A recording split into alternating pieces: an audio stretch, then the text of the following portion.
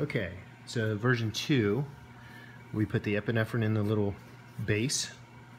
We put this into here and we put on our protective. And then we made a needle holder and this, and we limited the 3-way stopcock. So now you can just put it in your pocket like that. When you need it, you just take out the syringe, plug it in the bottom of the hole, remove your protective measure,